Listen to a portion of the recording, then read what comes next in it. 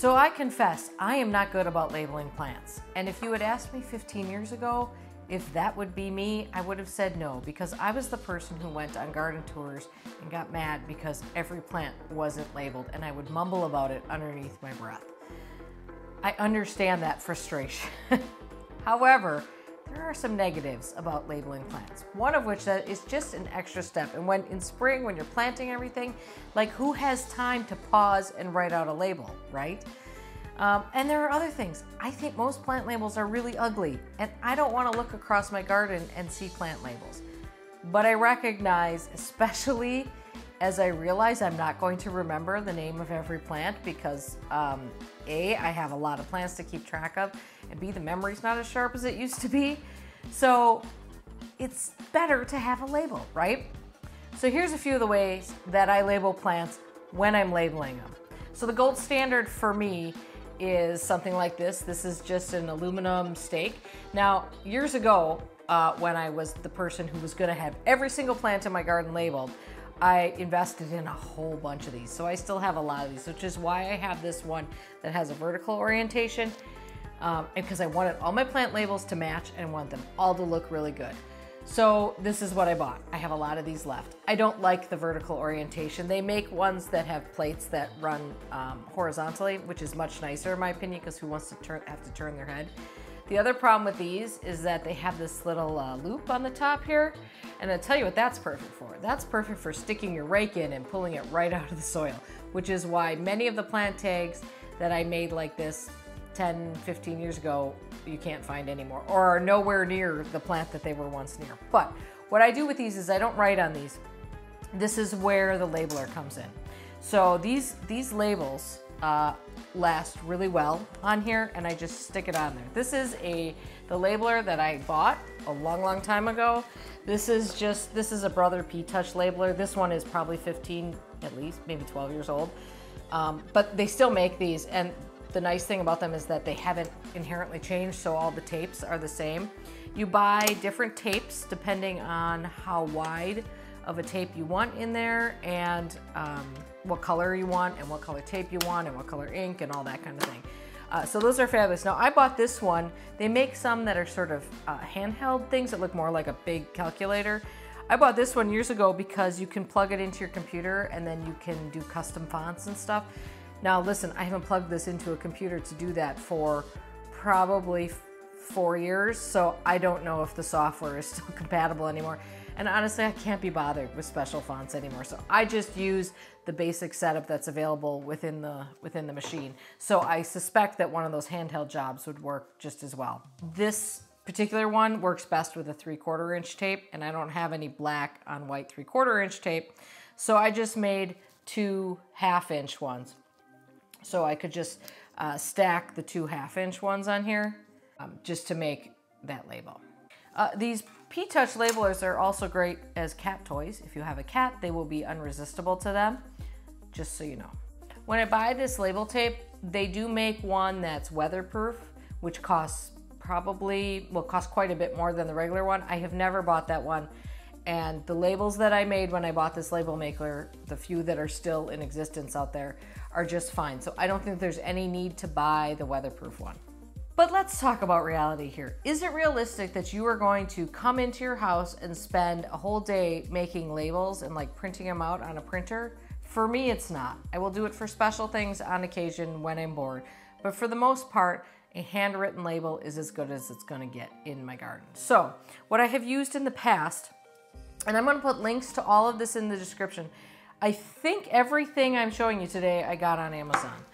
So let's talk about the cheapest and one of the better types of labels are, which I don't have an example of here, which is mini blinds. This is a well-known garden tip. A lot of people use this, which is why it is now hard to find mini blinds. But if you can find a set of mini blinds, you can set those, cut those into sections.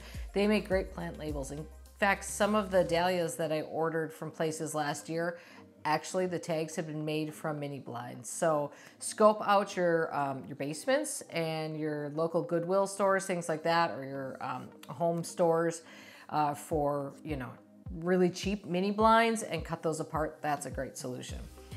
Because mini blinds are hard to find, And because I'm extra lazy and don't even want to go to the work of finding them, buying them, cleaning them, and then cutting them apart, I often buy these.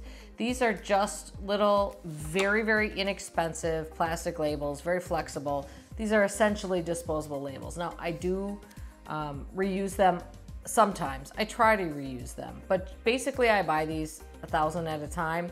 They last me for several years. And then I just have a box ready to go. And this is what I will label seedlings with. This is what I label when I'm working out in the vegetable garden and I sow something out there. I will use this.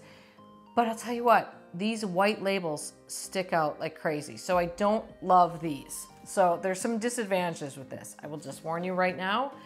This is a skinny Sharpie pen.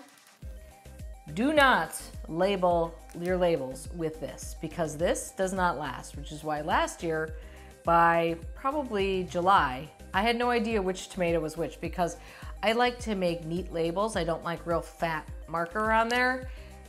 So I use this. It didn't work at all. Now the regular Sharpies, to me, these work just fine on there. Other things, there is that garden marker that a lot of people swear by. I don't really like that because it's so fat, but it will not go away, so that works. And then also pencil. Somebody sent me, a viewer, very kind viewer, sent me some indelible pencils, and they're fabulous. If you like to write with a pencil, they work really well too.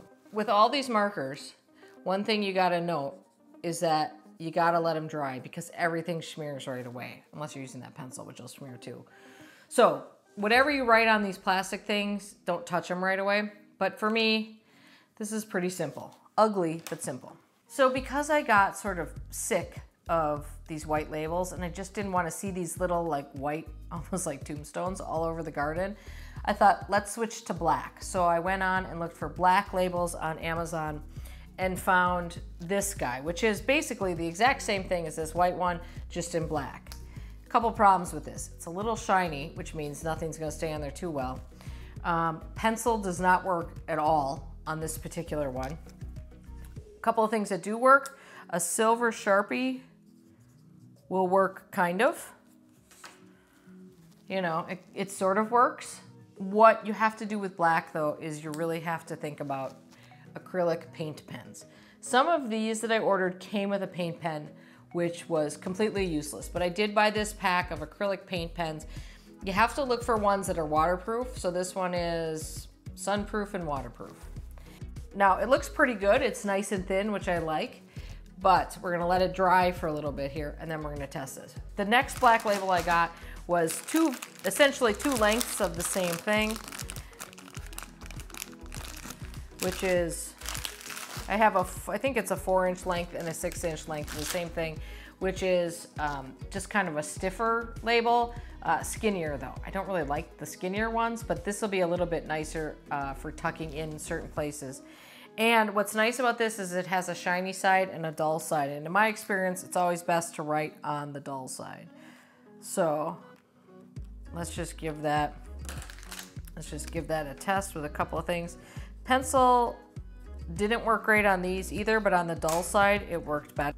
And then the last kind that I bought in terms of black ones was, because like I said, I'm starting to realize that tilting your head sideways is not optimal. I bought some of these, and these are little tea labels. I thought these would actually be really nice for seed trays because they'll tuck down in there so they won't stick up high, but it'll be much easier to see the labels. So I envision using these for things that I'm growing from seed, quick annuals, maybe test plants. Although with test plants, if someone sends me a plant to test, I usually do keep the label that came with it because then I have all the information right there. But these are not really permanent solutions. They're sort of semi-permanent solutions for me.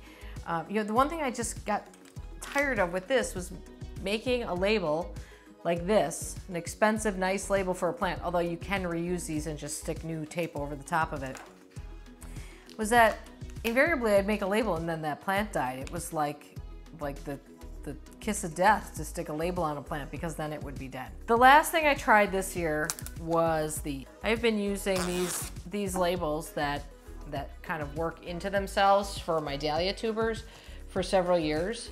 But I, in the past, have bought colorful ones. And the goal with colorful ones was I thought, I think they had like 5 different colors. And it'd be easier for me to find the tubers when they came out of storage if they were sort of bulk all under one color. So all the Cafe au Laits were pink and all the Penn Hill watermelons were blue. And of course you'd reuse some of the colors, but it narrowed it down a little bit. The problem with that is that I kept seeing those colors. I mean, I'd see that for a long time in the garden. I thought, well, if I don't want white labels in my garden, I sure as heck don't want neon pink. So this year I went out and I bought what I thought was gonna be soil colored. These come on a big roll, same thing. And I thought these would be sort of soil colored, so less offensive in the garden. These are not soil colored. Maybe this brown one is the best of them. But you can see they're all, you know, I mean, you're gonna see these too. And the other issue with these is I think you can see they're quite shiny, which immediately struck me as an issue. I think these are really meant for nurseries that are gonna print a label and stick a label on these. Or, because I don't even know, you might be able to actually print right on these. I don't know, I don't have a setup to do that, so that's not possible for me anyway. But I'll tell you what I like about these is that they're on this roll. Instead of all the loose ones I had a big bag, I love these on this roll, and you just rip them off as you need them, and then there's little, you know, replaceable tape. These did work okay though for storing dahlias. The only thing with them is, again, you have to write on them with a Sharpie, because the pencil won't work on these either. And it works pretty good, but you definitely have to let it dry because it'll smear. So that's my dahlia storage tuber method, at least for now. I just put those around a stem and then I just leave them on there and hopefully they last the whole season and then I don't have to relabel when I dig them up in fall. Okay, let's go back and just check on our progress of everything here. All right, as always, let me know what you think. Links to everything that I showed you is below in case you're interested in checking any of them out. But I know you all have great labeling solutions. And I find labeling to be one of those really personal things. People tend to like what they like. So I want to hear what it is that you like and share it with us all because there's probably a labeling system that works for everybody somewhere. All right, have a great day in your garden. See you soon. Bye.